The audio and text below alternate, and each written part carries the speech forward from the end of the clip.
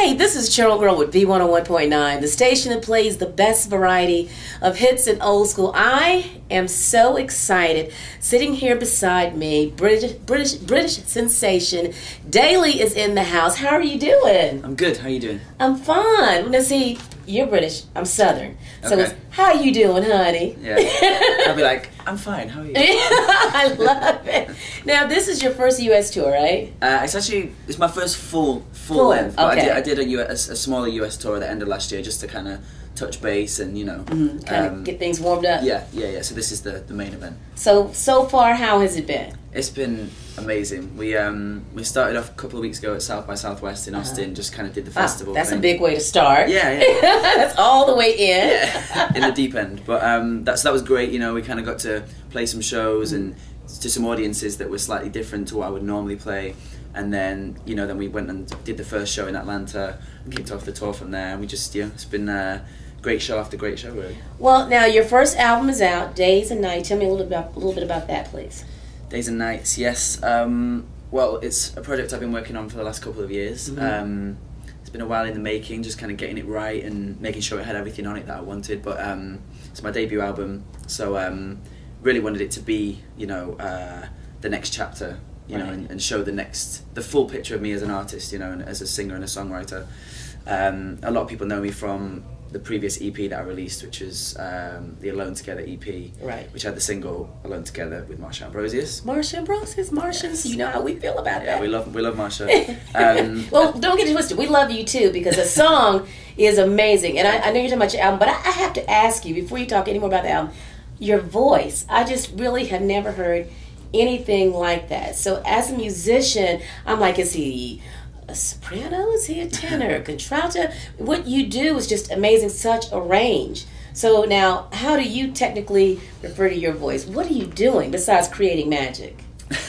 And really, truly, love it. Thank you. Well, I think for me, I've always gone with the thing of never trying to decide what I am, in terms of like range or whatever. It's just about feeling, and I go as far as I can go. And it's really just about, how I can express the emotion through melody and lyrics, So I try not to put a cap on it to say, I'm this, or I'm a soprano, I'm a whatever. So, I think that's key, because if you label yourself, then you limit yourself in some ways. I think you're being very modest too, because what you do, it really is just off the charts. And with your new album, Days and Nights, you've got some heavy hitters on there. My understanding, you work with Pharrell and with Questlove. Tell me about working with Pharrell first. I have to ask you, pardon the pun, but did it make you happy to work with Pharrell? You knew that was coming, right? Of course. He is really. Obviously, I respect a lot of musicians. I have a lot of people who I've been influenced by, but he's probably someone who I really grew up through my teens and everything with his music around me. And that must make him feel really old to hear you. Well, I'm not that old, but So it's, really, come on. I think he just turned 40, right? Really? I think so. He just turned 40, so you're maybe like 12. Not that I'm asking your age, but go ahead. Well, I probably would have been. But so for me, it was to kind of actually have him involved. And then in my first album was, it was great. And the way it happened was really cool. I'd been in the States writing the album, and I bumped into him a couple of times at festivals and a couple of like awards. And we were just like, hey, we've got to make this happen because we keep bumping into each other. So literally, he's like, right, I've got 2 days next week. Let's just do it in LA. I was in LA. He's like, let's just do it. Let's not make it longer than it needs to be. Let's just get in and do it. So I was like, great. And we got in. I was a little nervous because meeting your idols or people who you really respect can be risky. A little scary. You never know. Yeah, you never know. And if it went terribly, I would have just been kind of But it was amazing. He's such a humble guy. Really about the music. And really about getting into my head and wanting to be a part of the project that I was creating, rather than just here's a piece of music, or here's a So it's a real collaboration. Yeah, definitely. Very cool. And now, which song is it on Days and Nights? It's the current single, which is called Look Up. Look Up. Yeah. Okay. And it just turned out so well. So I was really pleased to have him involved. And I also did some stuff with Questlove and the Roots, which didn't end up making the album. Aww. But it was it's a song that I have there, and I think I'm going to try and get it used somewhere because I love it. It was just a label thing that we couldn't have so many songs on the album, so it didn't make it. It's a song called Rainy Day, and it's great. So I'm hoping that will see the light of day soon. We hope so too. Now, we know that you've worked with Marsha Ambrosius. She's a UK artist, but what about American artists? Who would you like to work with? Oh man, so many. You know, I've got all my kind of favourites and the people who I grew up listening to, like, you know, I'm a big Shaka Khan fan. And is it true that you cover Shaka Khan in your live show? Sometime? Maybe not. You have to come down and see the show. Okay, keep it real. I got to see the white boy cover Shaka Khan. I do. I'm just saying. You know, if you have to be able to not just sing, but you know, in the South we say sang. Sang. You got to sing, come with it. Okay. To do Shaka Khan. Yeah, I mean, I don't take it lightly. All right. But I mean, Shaka is, you know, she's I think she's one of the best vocalists of all time. You know, I do too. Her voice is pure joy for me. So you know, I mean, I would love to do something with her.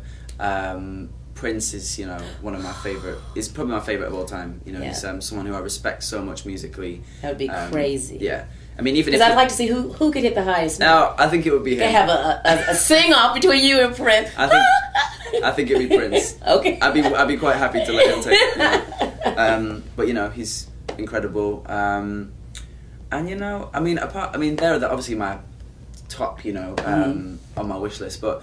I've also, you know, I've been really fortunate. I've done a lot of collaborations over the last few years. Like I say, Marsha, worked with Pharrell. I did some stuff with the Gorillaz quite early in my career, and a few different things. So it's been really nice for the album to just kind of focus on me. I imagine so. Actually, get what you're about as an artist out there. Yeah. So tell me more about the album. We've covered like 2 of the songs, but why should everybody run out and download Days and Nights by Daley right now? Why should we do it?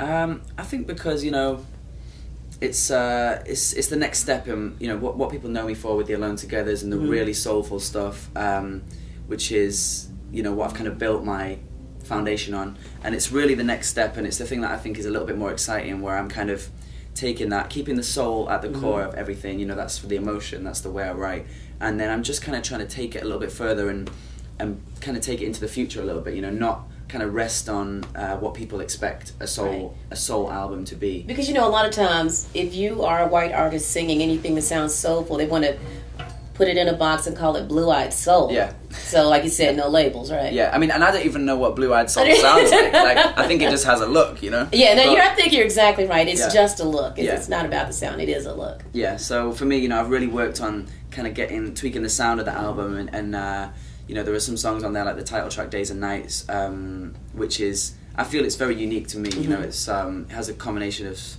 you know, real songs with interesting production, and just kind of I feel like it's just almost the next step for me, you know.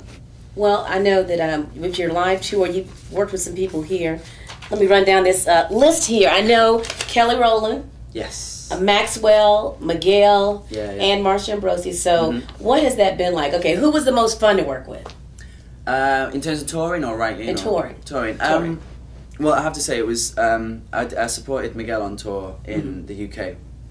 And that was great because it was about a year ago. And, you know, I respect him a lot. I love what he's doing with his music and the way he's taking R&B and soul, the direction he's taking it in. And it was really good, because he's obviously a few steps ahead of me. But it was really good to kind of see where he's at in his career and how he's dealing with it, and just, you know, it was inspiring, you know, to be around him at that time, and he's been really supportive of my music, and we had some fun on tour. So that sounds like stories that can't be told right now. Well, you know, I had to show him around the UK, you know. All right. That was my duty. But and then, you know, obviously Marsha, she joined me on a couple of the dates I did last year.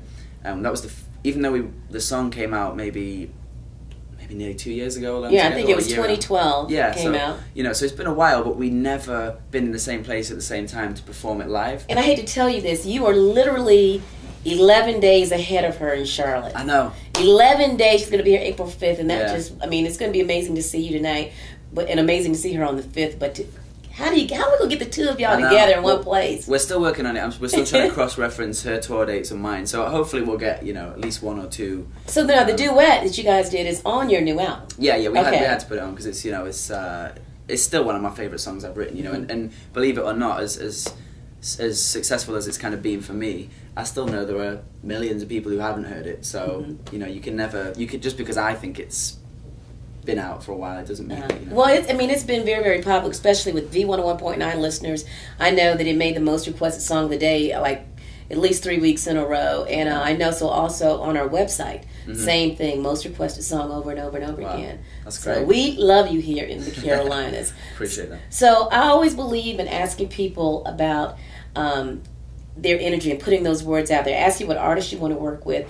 So let me ask you, if you could just make a wish right now and say that you want to work, you want to do a movie, you want to write a book, you want to work with this musician or this producer, who would that be? Because if you put the energy out there, we're going to put ours behind it. Okay. We said Prince. We said Prince. We said Shaka. Uh-huh. Do you know what? I kind of want to. I have a project I'm working on at the moment that I really want to sort of dip my hands into something with a slightly hip hop feel to it. So Daley does hip hop. Yeah, you know. Really? We keep it moving. We keep it moving. Okay, so, now you're gonna sing the hook. Or you're gonna rap a little bit. Well, I have some ideas, and I have a couple of song ideas that I feel like need, you know, maybe a rap presence. And I'm like, you know, Kendrick is you know, my number one in that department at the moment. I would love to do something with him. Cool. So maybe we should put that out there. Put it out there. You never know. Hey, Kendrick, call Daley. Tell him Churl Girl sent you, right? But tonight, a lot of your friends, Daley, have only heard, a lot of your fans and friends have only heard your album and seen videos. But tonight we get to actually see you on stage. So what can people expect when they see you hit the stage this evening and for the rest of your Days and Nights tour? Well, the live show, we've got it. I think we just about got it right now. We took the first few shows to work it out, and I was feeling really good. We've got, obviously, I want to give people the songs they know. Right. I want to give them the new songs and really bring them that next level of what I'm trying to do as an artist. And you know, we like to throw in some little surprises here and there, little songs that people might know or things that they won't expect. You know, and there's actually potentially tonight we may have a special guest, but I can't say who because it's not confirmed. It's not confirmed. Is it anybody who lives close by? I'm not sure. I know they're in town. They're in town. They're in town. Okay. So you never know. Well, to find out, make sure you go to it's at the Visual Light. It's at the Visual Light tonight. You can go online and get tickets. We want to wish you the best with your new album and the best with your American tour. Thank you very Any much. last words for your fans here in the Carolinas? Yeah, I just want to say a big thank you. You know, we had the first show last night in Raleigh, and we got Charlotte tonight, and it's been an amazing welcome. So thank you to everyone who came down. And yeah, if you want to keep in touch, I'm on Twitter at Daley Music, DALEY Music, or Facebook Daley Official. And thank you for the love. And thank you. We appreciate you. Thanks a lot. You guys keep it locked in to V101.9.